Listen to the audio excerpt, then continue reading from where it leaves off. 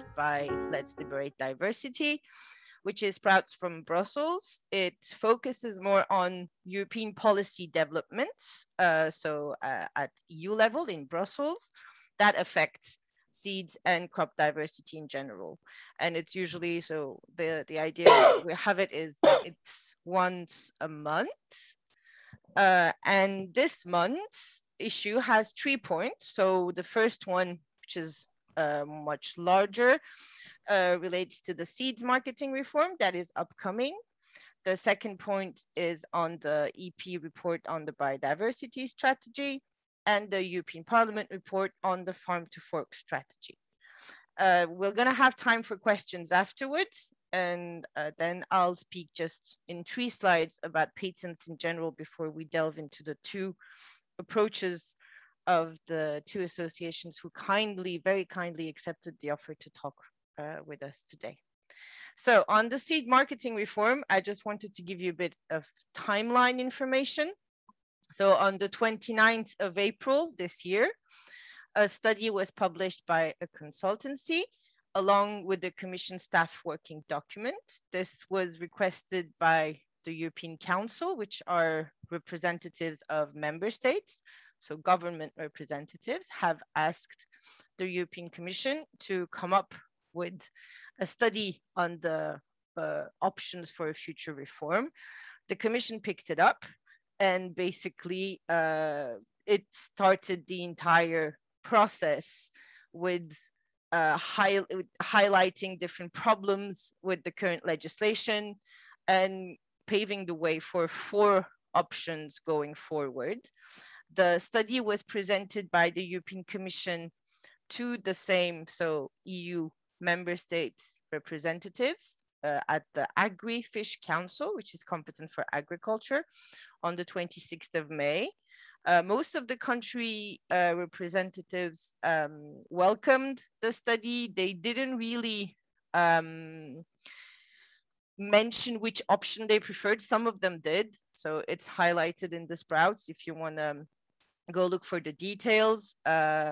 You have, for instance, Germany quite clearly trying to, pushing for something even more liberal for space for seed conservation networks and sale to amateur gardeners. And you have Poland, for instance, who basically don't want to reform anything. So it goes everywhere in a way in terms of reactions. On the 15th of June, the Commission published what is called an inception impact assessment, which you can comment on the Have Your Say website, which is the public consultation website that the European Commission uses, until the 15th of July. So you still have a week to comment on this document. And that document basically is like a condensed version of the Commission staff working document, along with some preliminary assessment of impacts like economic, social, and environmental. This next slide is more on this document, so I'm going to skip to this quite quickly. But the 22nd of June, what happened also is that the Commission presented this time the impact assessment, the inception impact assessment, to the European Parliament, which is the co-legislator. So we have co-legislators at EU level, the European Council, which is EU member state representatives, and the European Parliament, which is directly elected. And on its Agri committee, there was a hearing where the Commission presented. Very, very few members of Parliament actually took the floor, which, I mean, there might be very different reasons for this, COVID being one of them, because they can't be present still, like most of them can't be present in the hemicycle. So they need to still work virtually, but also because I think they're not aware that much. So there's really a job of awareness raising that needs to be done with the European Parliament to change that lack of interest. What's next? So in September, the real impact assessment will be kicked off by the consultancy, by an external consultancy, which has not signed a contract yet. And then in November 2021 to February 2022, there will be a public consultation that will feed the impact assessment, which is what the Commission says. We don't necessarily know more about it, but it will be more data, I think, that they ask for, really with a questionnaire, I guess. At the end of 2022, we're going to have a new proposal, most probably directives. So directives that need to be transposed in national legal orders, and not a regulation, which is like a binding law at EU level, like last time. The inception impact assessment, so the thing that you may want to respond to now until next week, basically highlights two main problems with the legislation today at EU level on seeds marketing. They basically say that there's a divergent implementation, which creates a non-level playing field between operators in different countries. So the notion of seed marketing is not interpreted the same way. So the certain terms in conservation varieties are not interpreted the same way. Certain obligations are not. So the testing criteria are different, etc. when it comes to the assessment of value for cultivation and use, for example. What I find interesting is that for the first time, the European Commission refers to something called seed conservation networks, which could include both gardeners and farmers, but they also put the emphasis on the fact that there's too much different interpretation in the definitions, and the procedures are too heavy for professional operators, also industrial players, and that's why they should be allowed to do testing on their own, basically. That's the main idea behind. And the second big problem they identify is that the legislation prevents innovation and adaptation. So you need more room for new technological developments. They love their biomolecular markers. It's clear they want to be able to basically decide on their own, essentially, as the Commission, through decrees and change the testing criteria, so adapt the entire legislation to the technological needs, etc. And it also creates apparently barriers to market access, so not just for more heterogeneous populations, so non-uniform varieties, but also probably new GMO seeds. And then you have 4 options for reform. Option 0 is do nothing, but from the different interventions of the European Commission, that's clear that it's a no-go, actually. They just have it there to be able to compare data, but they're going to do something. And the minimum thing they're going to do is option 1, is what they call legislative alignment and structural simplification. And here the focus is only on professional operators. So they streamline everything. They streamline definitions.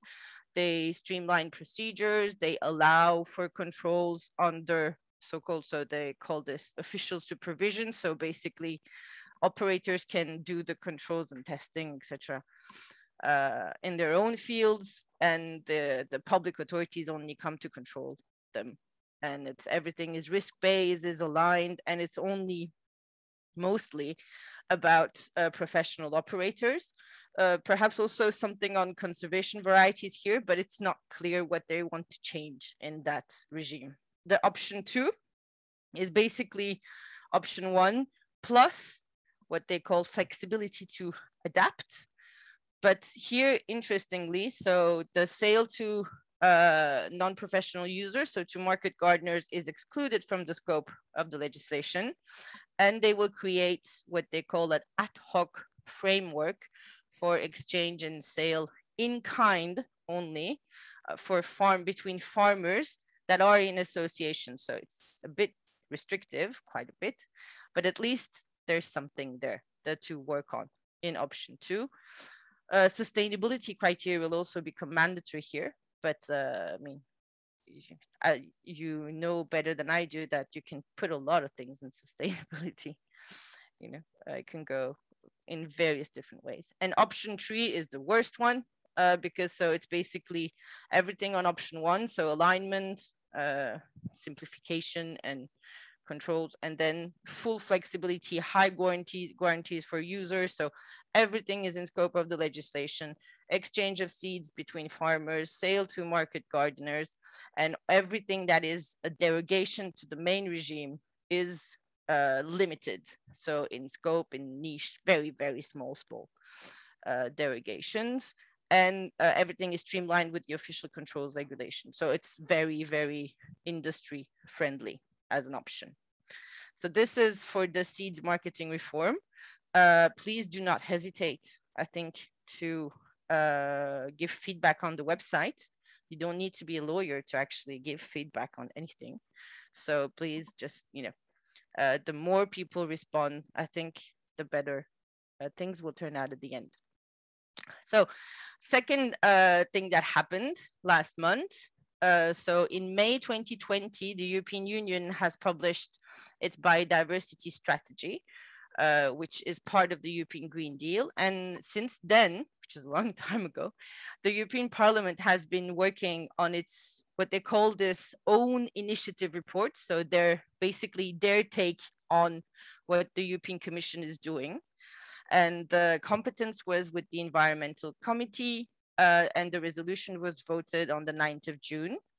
With regards to crop diversity, there's like one paragraph, which is quite general and positive, in my opinion, even though it stays very general and doesn't give very specific policy tools and options.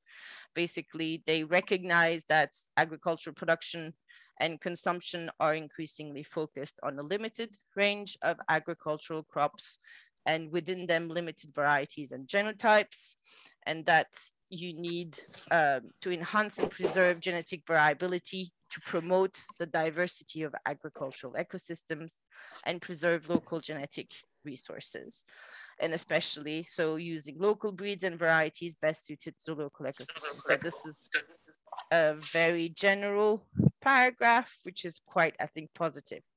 The caveats come from the things that come, so the paragraphs which relate to GMOs. So there's a pretty good paragraph on calling for a moratorium on account of the precautionary principle for gene drive organisms. But there's also one sentence which calls a bit like a toolbox for farmers, and in there they basically refer to resistant varieties requiring fewer inputs, which is basically the diplomatic way of saying new GMOs in the EU bubble language. Okay, but it's much better than actually what's happening in the farm to fork strategy, which is basically the sister strategy of the European Green Deal within the European Green Deal. And here, basically, the vote has been postponed because the Environment Committee has joint competence with the Agricultural Committee, and there's a very intense fight between the two, and especially on the notion, so the role that could be played by new GMOs and GMOs in general in achieving the targets that have been set in the farm to fork strategy, which is about restoration of biodiversity. You have specific targets on the reduction of pesticide use and the growth of also organic land, so land and farming, arable land cultivated under organic conditions. And probably it will mention innovative breeding techniques. Okay, so the compromise amendments, we don't know exactly what they look like, but yeah, they will mention new GMOs without mentioning them, probably, hopefully next to agroecology.